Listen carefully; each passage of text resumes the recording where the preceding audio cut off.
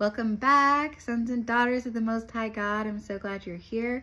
Welcome for the reading of 1 John chapter 4. 1 John chapter 4. Hallelujah. Dear friends, don't trust every spirit.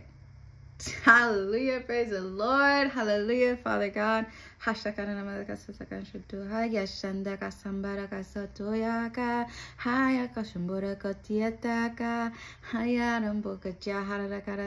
God, we pray right now, right at the start of this message, right now, hallelujah. We see you, you nasty lying spirits, trying to come against this word, because you're caught in the name of Yeshua. You are bound and you're cast out in the name of Yeshua to the dry and arid places. You are done. Your assignment is canceled right now in the name of Yeshua. Your assignment is canceled. Everything that you have stolen is loosed, and every single thing that you have everything that you've stolen is paid back to the Father. You will pay back everything that he commands you to pay back, and you will, that lying spirit that's trying to come in and confuse the message, just coming in to try to hide. You cannot hide. Yeshua sees you. The angels see you. God sees you. The Holy Spirit sees you. And we see you, you lying spirit. So we do not trust every spirit. In the name of Yeshua, we thank you, Father God, for your word, that they are bound and that they will be judged. And there will be no mercy.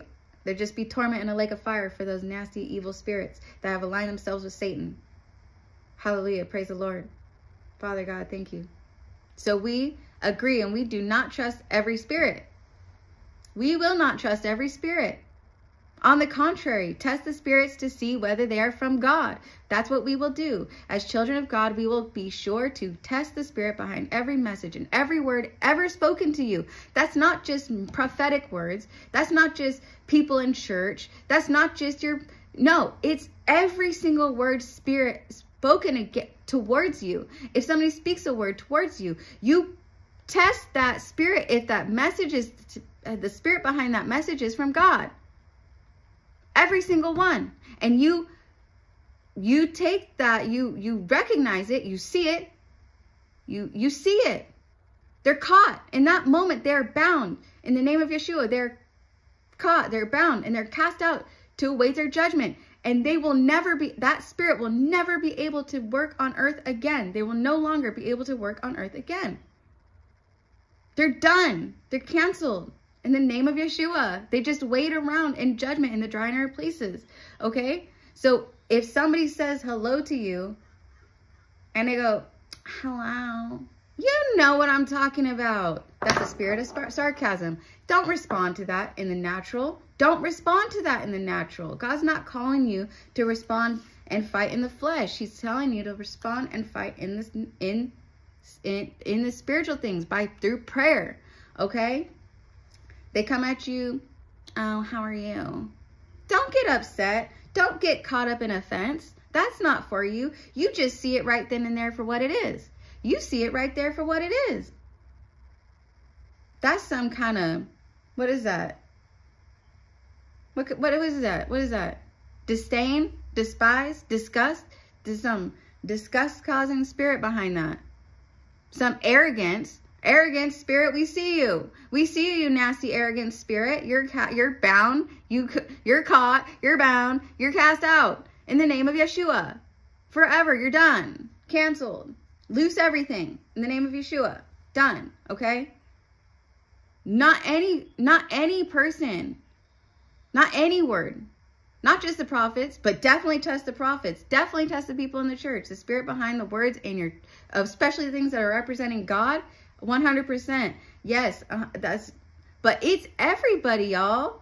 Test the spirits behind every word spoken over you, around you, to your children, to your spouse, to your friends, to your family.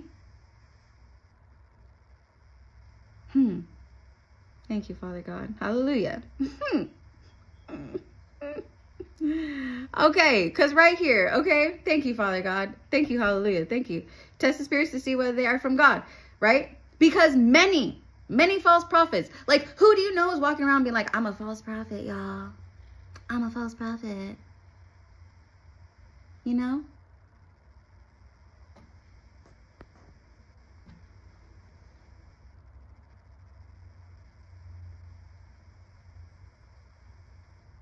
They're not walking around saying that they parade around as angels of light. They parade around as angels of light. Like, they're liars. They're lying spirits. They're lying spirits walking around parading around as angels of light. They're liars. The devil's a liar. Those nasty spirits are liars, okay? Don't confront that in the natural. Again, if God leads you to, very specifically, you know, stand with God in it. But when you see it, just catch it. I see you. You're caught. You're bound. Cast out. You're done. In the name of Yeshua. They're done. Pay it back. In the name of Yeshua. It's done. Right? Don't address that in the natural. Address it in the spiritual first. Because many false prophets have gone out into the world. They're out in the world. They're everywhere. I'm sorry, but the false prophet spirit is all over the world right now. It says that. It's out into the world. It's gone out into the world. That does not mean they're not at your workplace. It means that they're at your workplace. They're at your schools. They're at your church. They're in your family, okay? There are false prophets everywhere, and they don't go around saying they're false prophets. So test every spirit that comes spoken over you, around you, to your children, to your spouse, okay? Test all the YouTube spirits. It's the word is spoken over all the YouTube videos you watch too. I'm not trying to pick on anybody, you know, but test me, because God tests me. God, please test me, you know, lay me out before you, Father God. And I don't owe it to anybody except for God to do be obedient to what God has called me to do. And that's it. So it's up to you. Test the spirit behind this word. And I pray God gives you eyes and ears to see and ears to hear his voice in it clearly. So here's how you recognize the Spirit of God.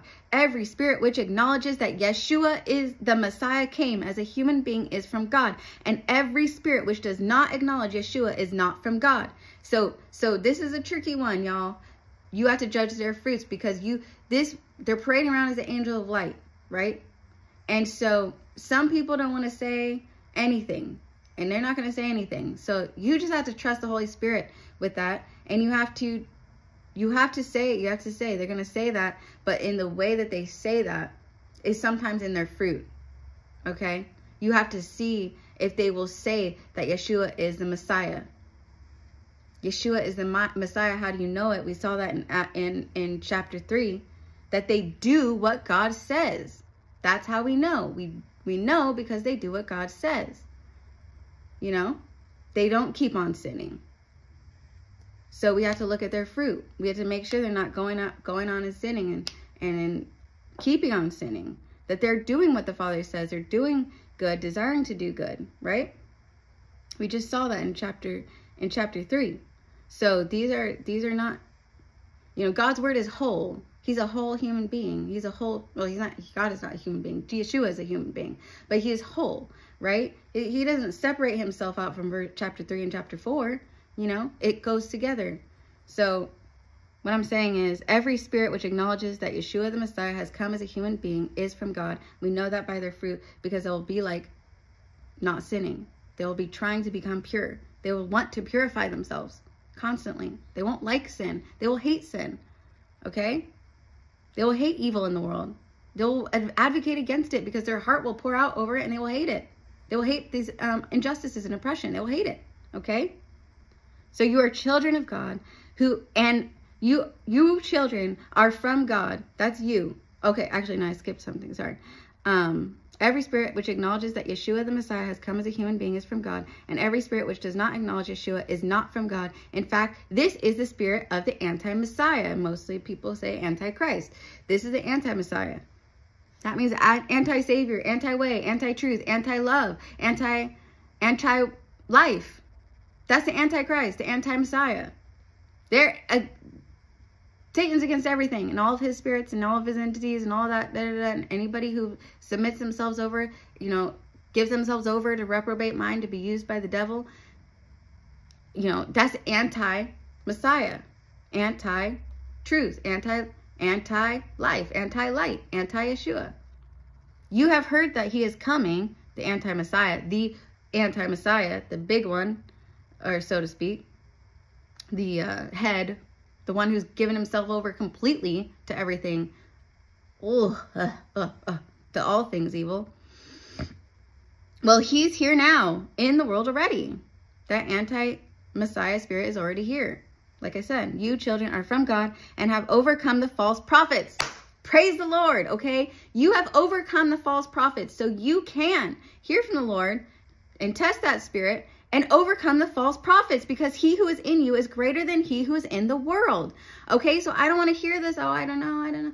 You know, I'm just, no. You have overcome. The light is in you and the darkness cannot overcome it, okay? So, beloved friends, let's see. Oh, sorry. So, they are from the world. Therefore, they speak from the world's viewpoint. See, test their spirit. You could tell by their words. You could tell by their words. And the world listens to them. You can see how the world responds to them. If they're getting promotions and in the world by doing things the world's way, then you could kind of tell that they're not surrendered to Yeshua and that you need to approach them and test that spirit. You need to test every spirit. We are from God. Whoever knows God listens to us. Okay, whoever is not from God doesn't listen to us. So another thing, you know, it's like, you know, we have to think about, like, if we see somebody who's not received by the world but the Holy Spirit is leading you to listen to that person, that could be a person, maybe the world doesn't like them, but the Holy Spirit's leading you to listen to their words, to listen to what they're doing, even though they don't necessarily seem popular. That's because the world doesn't know them. You know, they don't know us. They might not know you. This might be a word for you that you find that people don't listen to you. People don't want to listen to you. Well, they don't want to. You don't think like the world's viewpoint. You're not speaking the same language. You know, you don't see things the same way, and it's, you know, so. We are from God. It's because you are a child of God. Whoever knows God listens to us. We listen to one another. We recognize the Spirit in one another. That's the Holy Spirit. The Holy Spirit is the same in you and in me if we are all carrying the Holy Spirit. So the Holy Spirit is one. He's holy. He's the same. He's not changed. He's not different in me and different in you. He's not, you know, the Holy Spirit himself is the same, right? We share the same Holy Spirit. So we recognize one another. Beloved friends, let us love. Whoever knows God, listen to us. Whoever is not from God doesn't listen to us. This is how we distinguish the spirit of truth from the spirit of error. Beloved friends, let us love one another because love is from God. And everyone who loves has God as his Father and knows God. Those who do not love do not know God because God is love. Here is how God shows his love among us. God sent his only Son into the world so that through him we might have life. Here is what love is. Not that we have loved God, but that he loved us and sent his Son to be the kapara for our sins.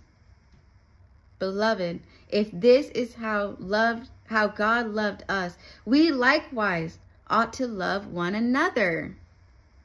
No one has ever seen God. If we love one another, God remains united with us, and our love for him has been brought to its goal in us. Hallelujah. Hallelujah. Hallelujah. Beloved friends, I'm going to say it again. Beloved friends, if this is how God loved us, we likewise ought to love one another. No one has ever seen God. If we love one another, God remains united with us, and our love for him has been brought to its goal in us. Your goal every single day, every second, every moment of every single day is to love God because he loved you first. You're enabled to it because it's his love that loves him. The Holy Spirit is, you know, like, anyway, that's a more complex thought. I'm not going to get into it at this moment. God remains united with us, and our love for him has been brought to its goal. Your goal every day is to love God and to love people every day. His children, his children. Every single day, love those who God loves. Here's how we know, and then that's when you're done. It's completion. It's brought to its goal. It's brought to completion. You're done for that day. Did you love somebody today?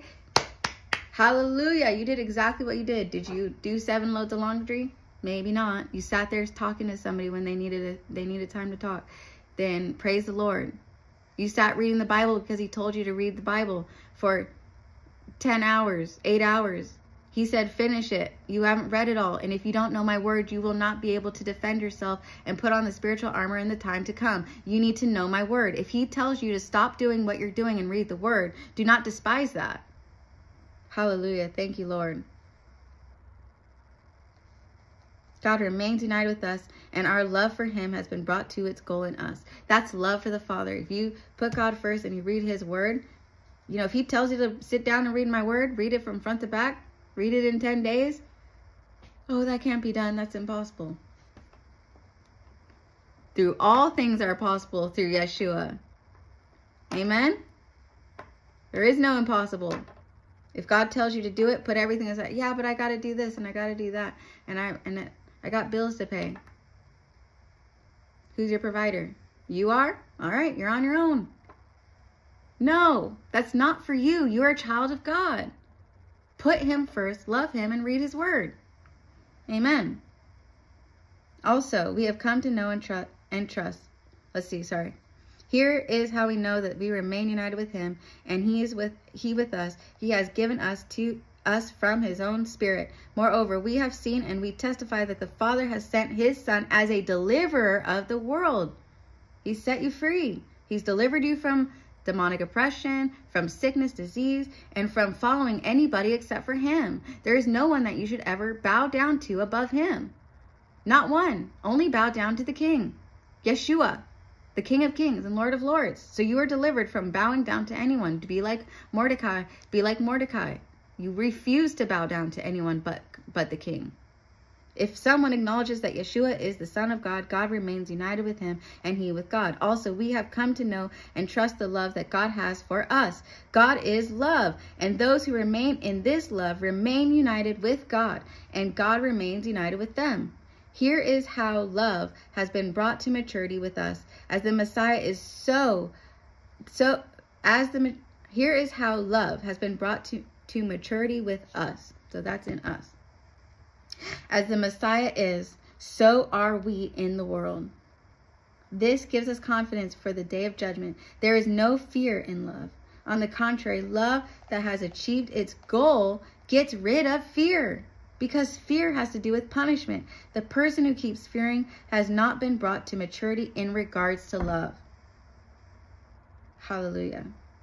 We ourselves love now because he loved us first. If anyone says, I love God and hates his brother, he is a liar. That is a lying spirit. We see you. You're bound in the name of Yeshua, cast out, and awaiting judgment. Loose everything in the name of Yeshua. We are to love God and love our brothers and sisters, our spouses, our children, our friends, our family, and those who we see, who God fills our heart, the Holy Spirit fills your heart to love. That's how you know. Not in fear. For if a person does not love his brother or sister whom he has seen, then he cannot love God whom he has not seen. Yes, this is the command we have from him. Whoever loves God must love his brother and sister also.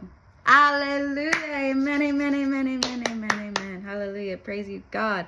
Yes, hallelujah. Father God, I pray for each one under the sound of my voice that they will surrender and bow to you as King alone and receive God's love, your love that you so lavished on us, that they will pour out in an overflow of abundance. You say our cup runs over. You've anointed our head with oil and our cup runs over. So Father God, I pray for each one under the sound of my voice that they will surrender to their call of love. In the name of Yeshua, that they will love people, love God, and that they will complete their goal daily in loving God and loving people. And I pray that you are receiving all these things. Give your ears to hear, your voice, and eyes to see. That you'll pour out your gifts on your people, God. In the name of Yeshua, hallelujah. If you are, we ask all these things, amen. And if you are new to subscribing to this channel, we are so happy to have you. Thank you so much for subscribing to this channel.